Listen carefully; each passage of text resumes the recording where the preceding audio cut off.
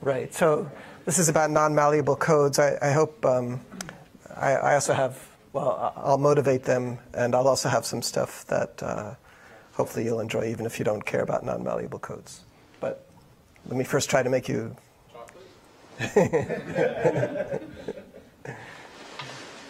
Okay, so this is joint work with my student, Ishan Chattopadhyay. So one way to motivate this is by trying to circumvent classical bounds in coding theory, as I discussed in my lightning talk. So if we want to circumvent bounds, of course, we have to relax the requirements. So the first idea is to use a randomized encoder. And we'll have a deterministic decoder. This is deterministic as a function. It could be a randomized algorithm, but it will be deterministic as a function, and will only require correct decoding with high probability over the encoder's coins. In order to explain that, we'll need an alternative view of corruption. So as I mentioned in the lightning talk, our view is the following.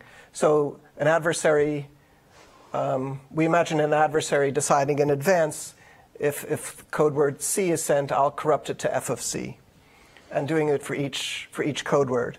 So this defines a tampering function from n bits to n bits. We'll only allow the adversary to choose f from some tampering function family. So this tampering function family is a subset of all functions from n bits to n bits. So one of the most natural ones is just an additive tampering function family. So for each error vector e, we'll just define the function f of x equals x plus e.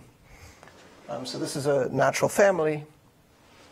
And with randomized encoding, Goswami and Smith showed that you can achieve capacity in the worst case setting. So here we allow any error vector with weight less than Pn. So this is better than is possible with deterministic encoding in this sort of worst case model where we allow randomized encoding. We're not going to focus on error correction. We're going to focus on error detection. So focusing on error detection, several authors defined algebraic manipulation detection codes. And here, surprisingly, you don't need any restriction on the weight of E. So again, we have a randomized encoder, a deterministic decoder that can also output error, so just detecting the error. So what we want is we want to be able to decode. We want the decoder to invert the encoder, of course, for all strings S. The other condition is that for any message that's sent and for any error vector E, the decoder should either output the original message or output the string error. At least it should do this with high probability, with probability at least 1 minus epsilon. So it's a natural model. They show that you can achieve rate approaching 1, and there's some cryptographic applications of this. So a lot of this is motivated by cryptography. So it's natural to ask, can we tolerate more tampering functions? So we want the decoder to invert the encoder, and we want the decoder to output either the original message or error with high probability. But here we can't even handle constant functions. So if we have a function f that always outputs the string w, well, maybe w is the encoding of some string s prime. So if we want to obey the first property, we better have the decoder output s prime. But then it will violate the second condition if some other message s is sent. So we can't hope to achieve this. The saving grace here is that at least the decoder output is uncorrelated with the original string s. So in our example, we're always outputting s prime. That's not correlated with the message s. And sometimes these are the most dangerous correlations. So there's a whole field of cryptography called non-malleable cryptography. And here, the idea is that you can't compute the encryption of some function of a message given the encryption of some message. So in contrast to RSA, for example, or textbook RSA, right, if you square the message, so even if if you're given the encryption of some message, you don't know what the message is, but from that encryption, you could compute the encryption of the square of the message. Right? That's malleable. And that can be dangerous in certain situations, so you want to avoid that. And that's sort of the motivation for this, that we want to avoid this kind of thing. So so Zimbowski, Pichazak, and Wicks define non-malleable codes in this manner. So again, we have some fixed family of tampering functions. We have a non-malleable code with respect to f. It consists of a randomized encoder, deterministic decoder. They invert each other, and here's the main point, that for any tampering function, either the decoder is equal to s or it's uncorrelated with s. Okay, so at least we don't have these devastating, the adversary can't do something devastating where they can trick you into thinking a different message was sent. How do we formalize that? So we formalize it this way. I won't be going into, okay, so here's the formalization. So we say that for any tampering function, there's some distribution. So this is going to be there's a distribution that's uncorrelated, doesn't depend on the message s. So this distribution is on all possible messages and the string called same, such that the following holds. So let's try to parse this. We have this function copy. So if the string df takes the value same, then copy of same y is y. So this copy of df s is just equal to s. So this just says we decode correctly. And if we never output the value same, then copy is just the first string. So then it's just saying the decoder outputs this distribution df.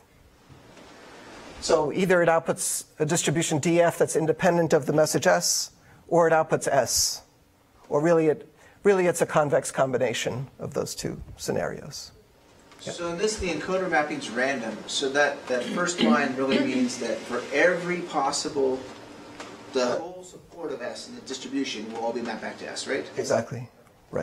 Right. So good. Right. So there are many different possible values of the encoding of s, and all of them have to be decoded back to s. Yes.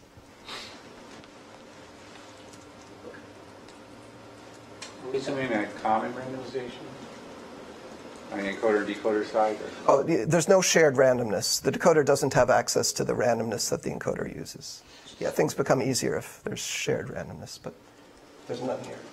David, what is the subtraction, or is it like a statistical distance? Oh yeah, sorry. This is statistical distance. So the variation distance, or half the L1 norm. Other questions? Okay, so of course we're interested in the rate, and we're interested in this epsilon, the error probability.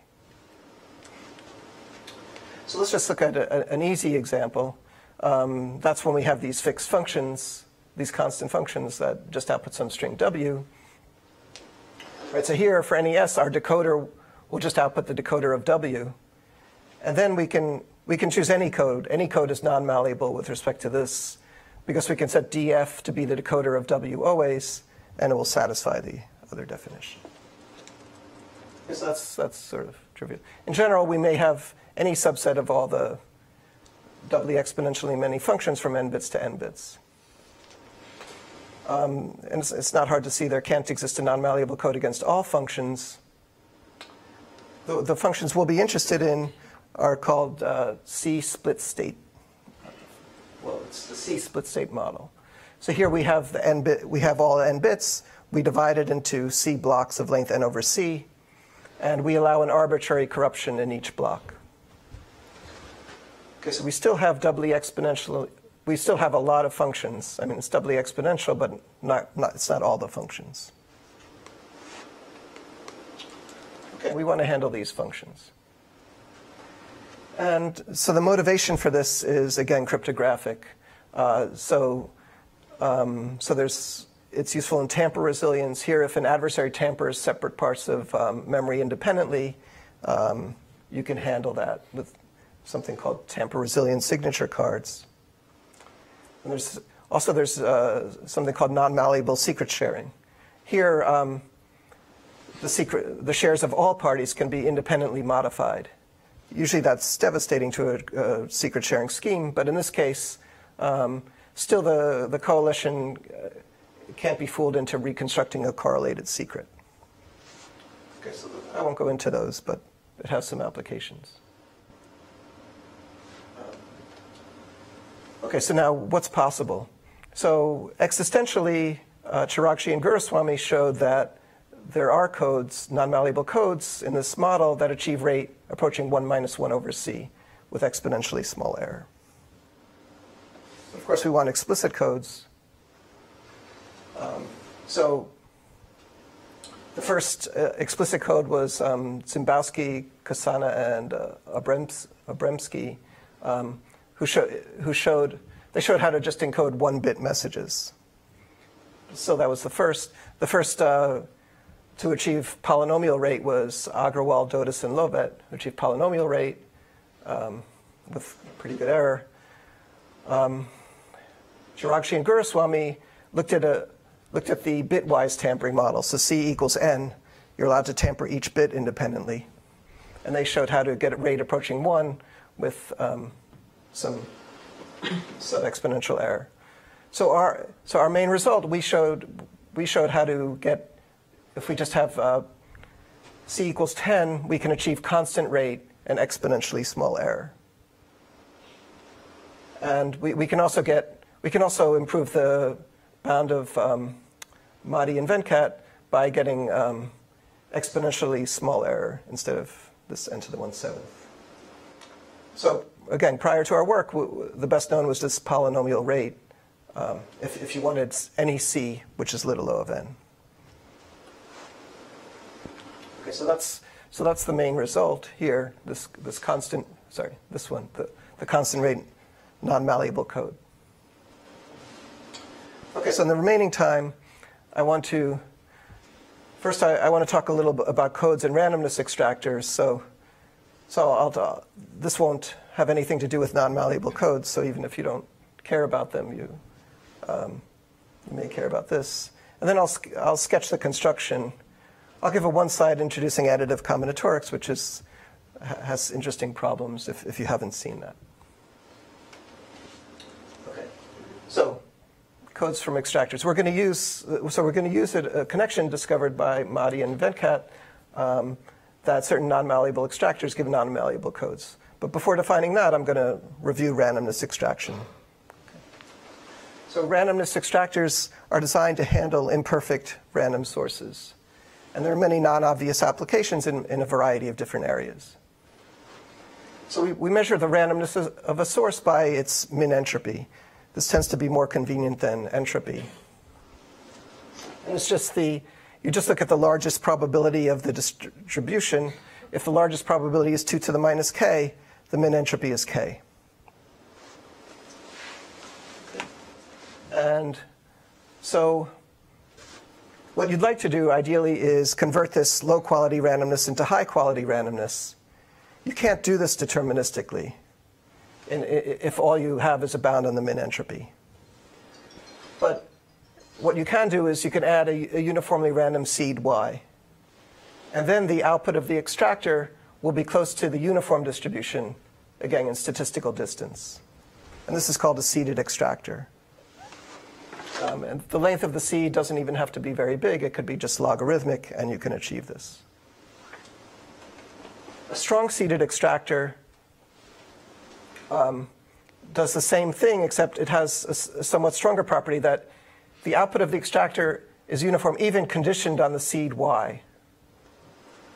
Okay, so this is interesting even if the string y is quite big. The output of the extractor is close to uniform, even conditioned on the seed.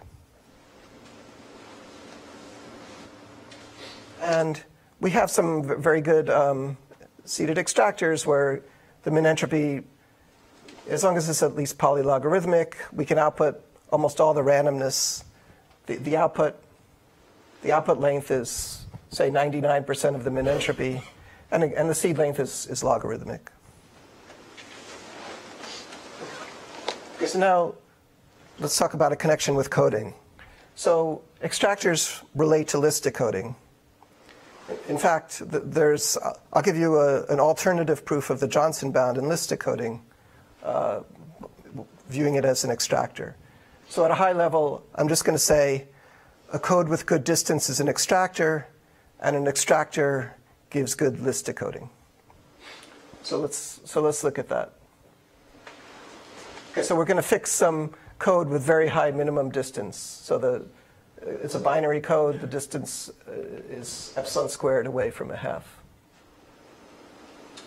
And what I can do is define a strong seeded extractor as follows. The input to the extractor is the code word. This is sort of the weak random source, the imperfect random source. The seed is going to be an index I in 1 through n. So the extractor, given a code word and the index, just outputs vi. Okay, so it's a very simple function. And I claim that it's a strong seeded extractor. Okay, and this is basically the leftover hash lemma, if you've seen that. So let's take a look. What do we have to show? We have to show, let v be some set of code words that has size at least 1 over epsilon squared. We have to show that little v is chosen from this set randomly, and I is chosen uniformly at random.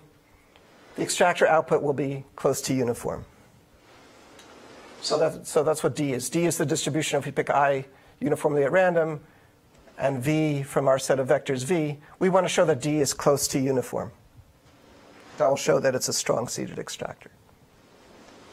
And why is this? We can just analyze this by looking at the collision probability of this distribution.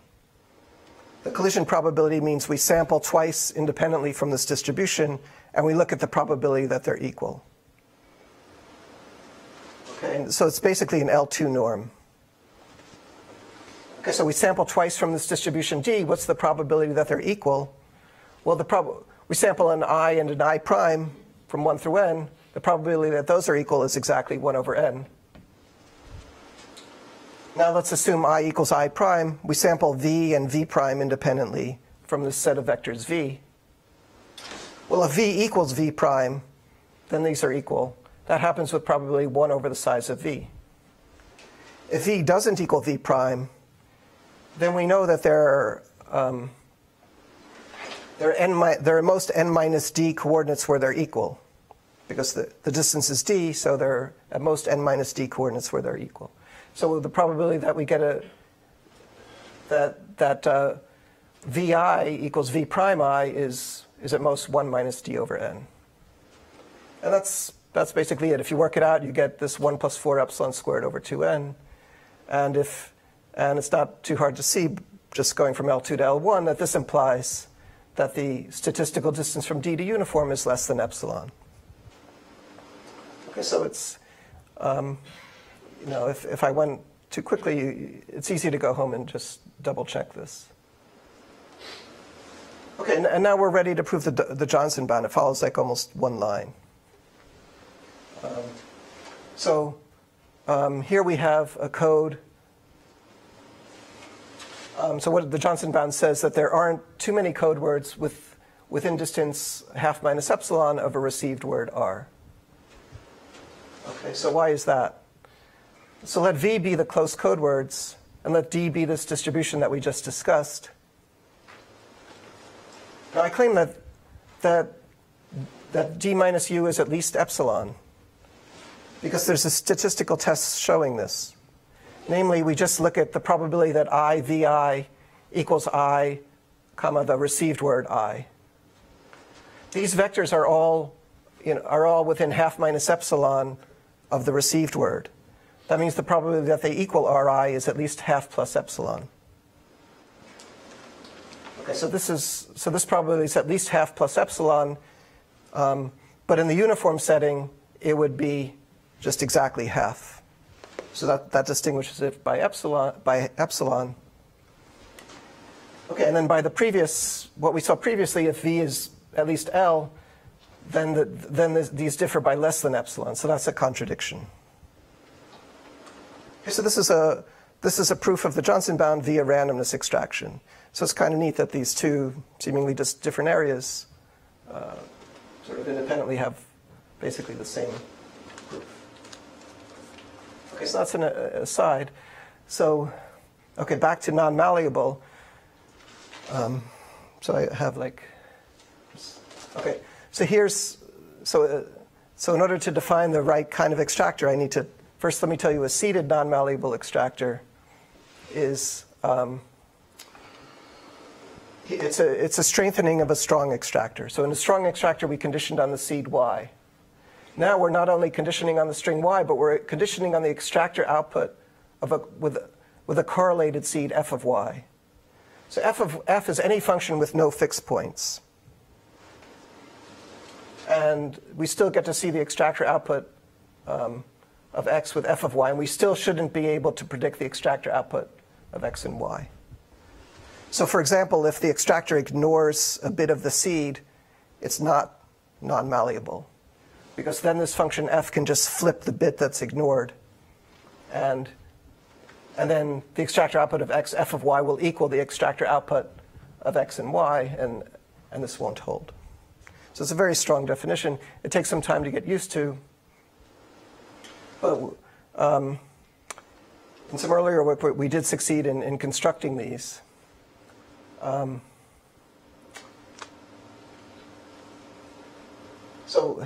But the real extractor that Madi and Venkat introduced is slightly more general. Now you're allowed to corrupt not just a seed, but you're allowed to corrupt all the inputs to the extractor.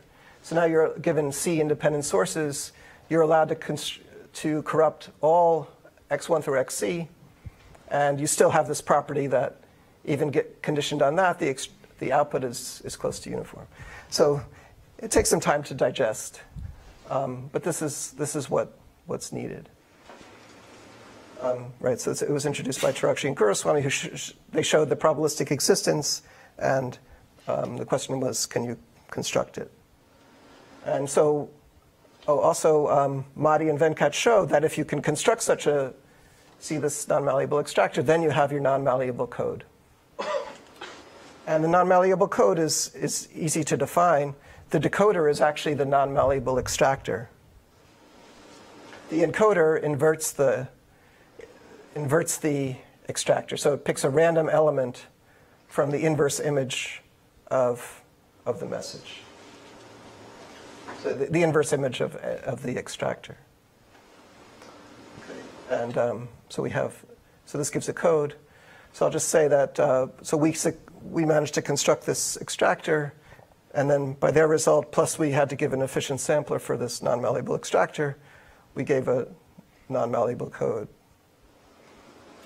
And then by another reduction of Madi and Venkat, we got the other result for bitwise tampering.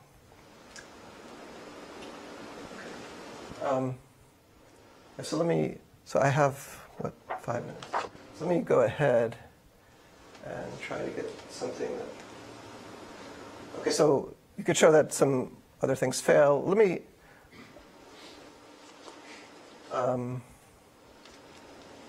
so just to get a sense of why this is hard, here's something that fails, right? So this is actually a seeded non-malleable extractor, but it fails in this setting because the extractor could corrupt x to 2x, could corrupt y to y over 2, and then the extractor of f with these corrupted inputs actually equals the extractor on x and y. So it's hard to think of candidates here. Okay. So what we did was come up with an intermediate goal. The intermediate goal was just to say that given the extractor output on these corrupted strings, the W that we want still has some entropy. I won't go into that, but let me just introduce additive combinatorics in case some of you haven't seen it. I'll just say a few words about that. So even if you didn't follow what I was saying, you could tune in again. So this says, so here we define if A is a set of integers, then A plus A is a set of pairwise sums. And you can see that this is useful. It came up in the talk on polar codes, where they were looking at some sets. So you can ask how big can this set be, A plus A? So A plus A It can be less than 2a if a is an arithmetic progression. And similarly, you can have a times a less than 2a if a is a geometric progression. And what Erdős, Stone, and Elekesh and some improvements show that they can't both be small at the same time. So this is over the reals for the moment. They show that either the sum set or the product set has to increase the size of A by a noticeable amount. And what's useful is that Bourgain, Katz, and Tao showed that this holds even in finite fields. So in finite fields, of course, you can't take A to be the whole finite field. Then it can't grow. But as long as A, so we're working in FP, if A is at most P to the 0.9, then you get some bound like this, with a smaller constant but bigger than 1.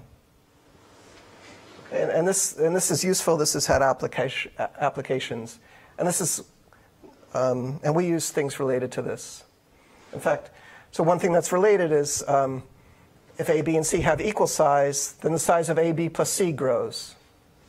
Somehow you can't, the only way to prevent A, B from growing is if they're sort of designed to handle multiplication and then they're not designed to handle addition, and then it grows. So this property has found a bunch of uses, and this is another example that we found.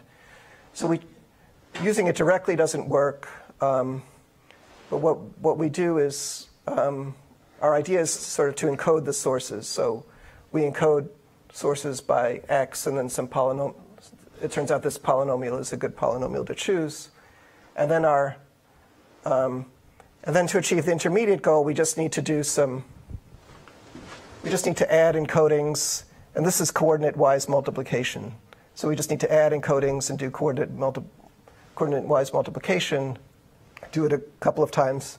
We achieve the intermediate goal, and then our final thing is W is the intermediate goal. Then we have to use the seeded non-malleable extractor, which has been done earlier, with the remaining two sources as seed, and that gives us our non-malleable extractor. And to do this, we have to do some product estimate.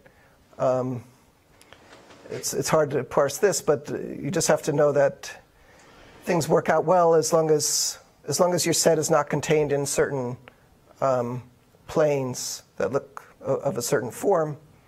And our encoding ensures that these AIJs intersect with the planes of that form in few places. And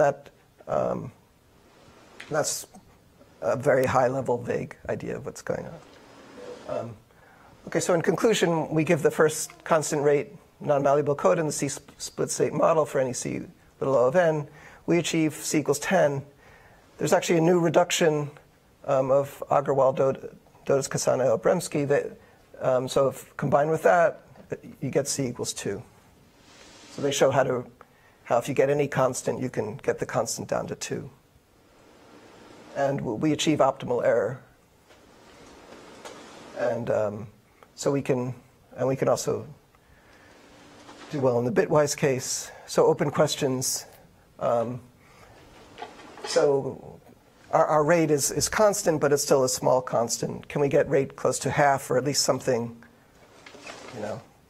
that I could tell you publicly? Are there other uses of non-malleable codes? So can I make you care about them more than you do now? Are there better non-malleable extractors? And finally, are there further connections between coding theory and randomness extraction?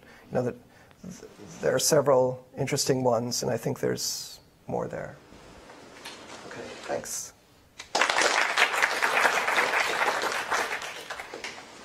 Okay, any questions? Yeah. So, does your proof give you the Johnson bound for all distance parameters? For all. You're getting it at half minus epsilon for what if the distance is, 0.1. Right. So you mean, yeah, but I think you could just choose epsilon. In the binary setting, you can choose epsilon. I think so. Epsilon doesn't need to be small. It works for. Yeah, it works for anything. I think so. You can't use constants then, right? So. You can't. You don't want to lose constants because, Right. Yeah, so I'm not 100% sure, but I think it does match it. More questions? If not, I guess we're done for today. Thanks, everybody.